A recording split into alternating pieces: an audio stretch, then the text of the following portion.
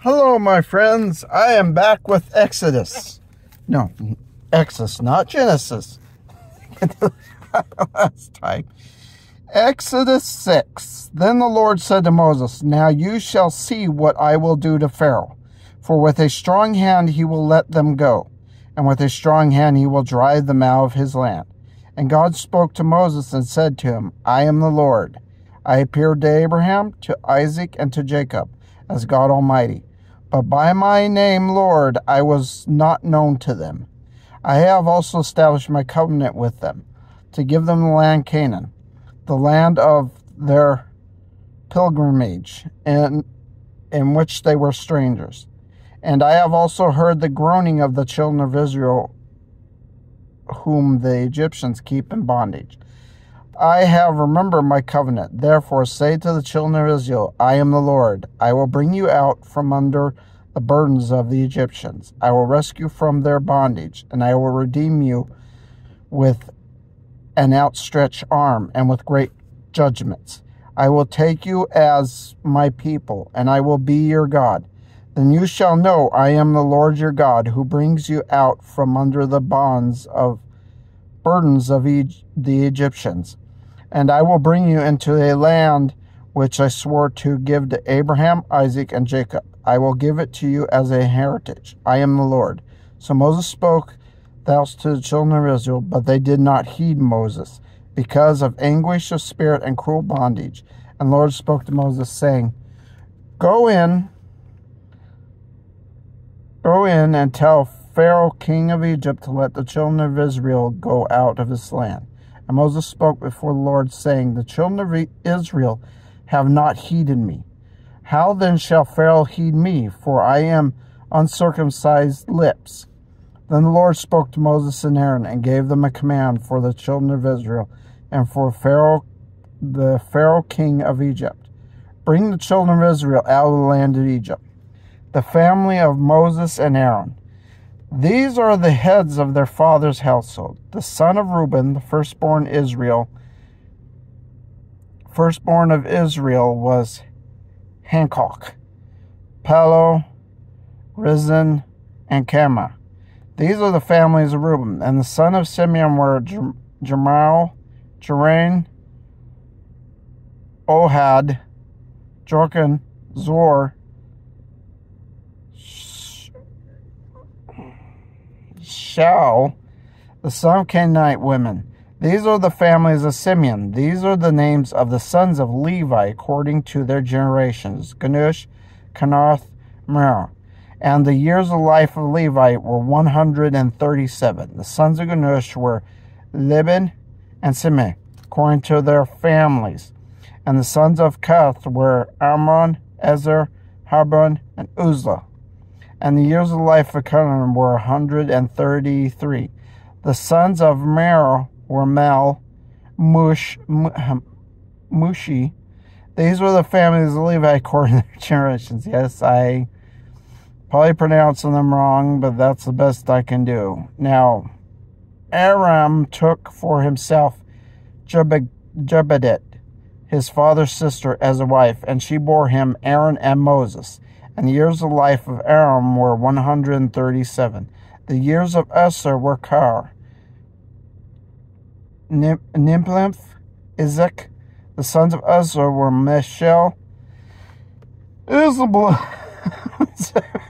Aaron took for himself Isabel, daughter of Amla, sister of Nush, as wife, and she bore him Nab, Alba, Ezer, and Ilmeth. The sons of Kath were Zer, Ekam, Esbeth.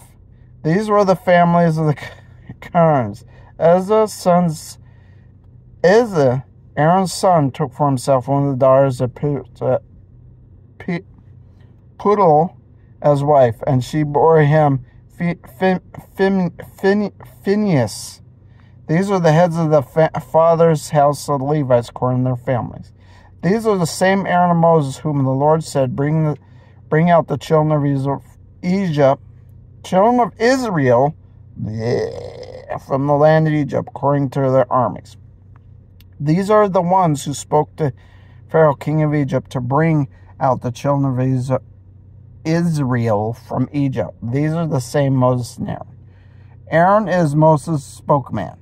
And it came to pass on the day that the Lord spoke to Moses in the land of Egypt, that the Lord spoke to Moses, saying, I am the Lord. Speak to Pharaoh, king of Egypt, all that I say to you. But Moses said before the Lord, Behold, I am uncircumcised lips. How shall Pharaoh heed me? So you can tell Moses didn't have confidence. That's why he had his brother Aaron speak to the king of Egypt for him, because he didn't have confidence in his speech. Later on down the road, you find out they didn't need Aaron anymore, and he got enough confidence to do it. Of course, Moses was young at that time, but down the road, when he got older, he had more confidence.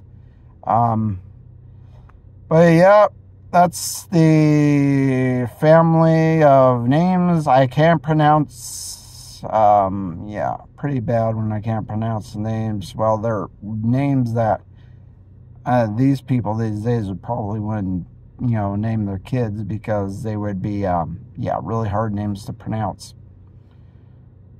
But anyway, Moses still scared, and children of Israel won't listen to God's word, heed God's word. They're being impatient, and they didn't like the suffering. So I don't think anyone likes to suffer, but realize, as Christ followers, we are going to suffer, because that's what God says in the word, that we are going to have hardships. It's not going to be easy. It's not going to be like, hey, it's really easy. Because if we hold on to God, our rewards when we go to heaven will be great. And all the hard work we did and the prosecution we did will be rewarded greatly in heaven for us.